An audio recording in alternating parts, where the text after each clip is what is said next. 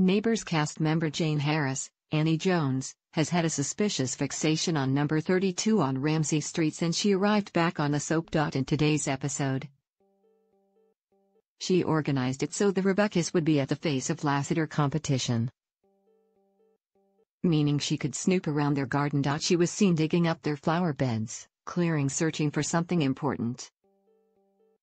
However, things turned very dangerous as she accidentally hit a power cable and electrocuted herself. The latest installment was left on a cliffhanger as the iconic character, who first appeared on the show in the 80s, lay unconscious on the ground. And the spoiler for tomorrow's episode: Dr. Carl Kennedy, Alan Fletcher, can be seen trying to resuscitate her.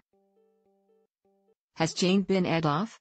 Fans rushed to social media to comment on the shocking plot twist. One posted, "Jane got electrocuted." Another added, "Jane got electrocuted?" A third chipped in, "Was not expecting that ending for Jane tbh. Is Jane going to survive the accident? If she does, she has some serious explaining to do to the Rebecchis." Neighbours continues tomorrow at 1:45 p.m. on Channel 5.